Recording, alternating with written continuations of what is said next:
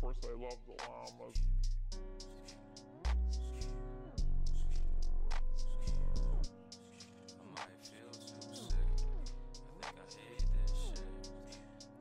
Alright, what is up?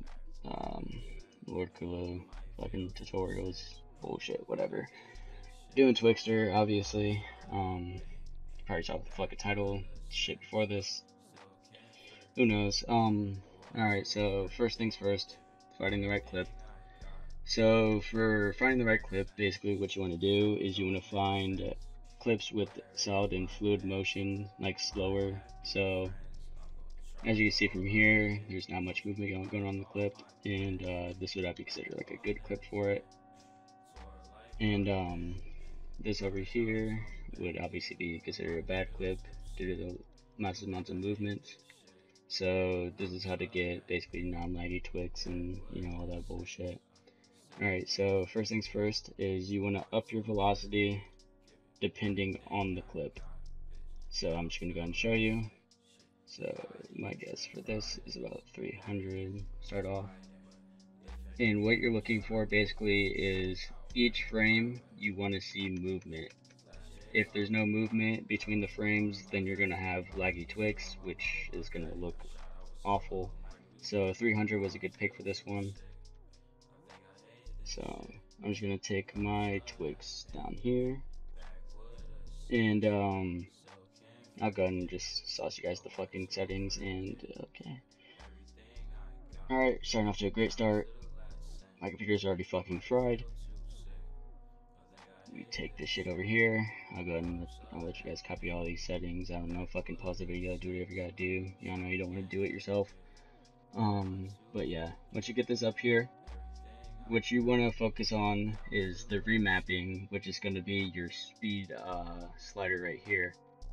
I have mine default set to 180. I find that to be good for all of my clips. If you want, you can bump it up or down a little bit. Doesn't matter. Alright, so for this, I'm just going to give you whatever I fucking usually use. Because who fucking cares? Oh shit. Alright, so you want to enter 20 after going 5. It could be 4 to 5 frames after. Go ahead and click fast fade on the first one and the second one. If you don't want to do that, just right click on the keyframe. And you want to drag your clip, drag it to wherever.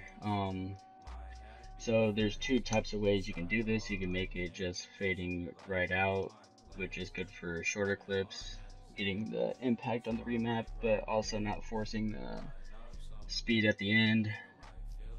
So there you go, there's that. And then I'll go ahead and show you with the remapping at the end. So that looks about good. So for this, what I usually do is I put a keyframe right here, and what this does is make sure that the speed you enter is going to be the last frame shown. So let me just go ahead and give you an example here. I go to the end of the clip, and let's say we put this to 180 again, just for whatever reason. Actually, let's just make it 300 so I can show the difference. Not that much. 250. Nope. Fuck me. 200. Okay. So right here you see that the speed is at 200. Now if I were to drag this keyframe to the last frame, you will see that the speed actually dropped down to 161. And this is not going to be shown whenever you go to play the video back, because the last keyframe is the one that is going to show. So yeah, just put it one frame behind there. I'm just going to go ahead and set it to a base 180 right now, just for testing. And what I do is I go 2 frames back,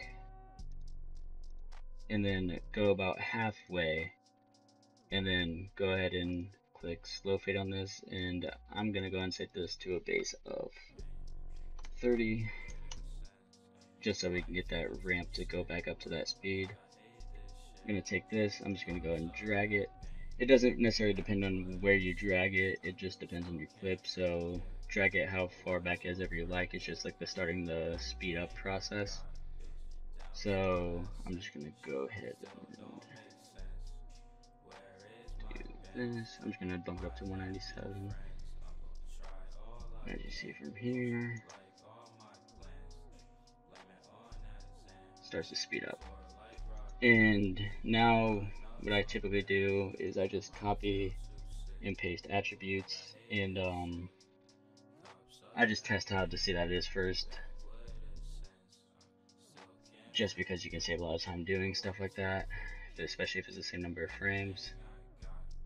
Okay, so that looks pretty decent. I mean, could be better, obviously. You can always just tweak around with the settings. Make it a sharper fade, slower fade, whatever you want, really.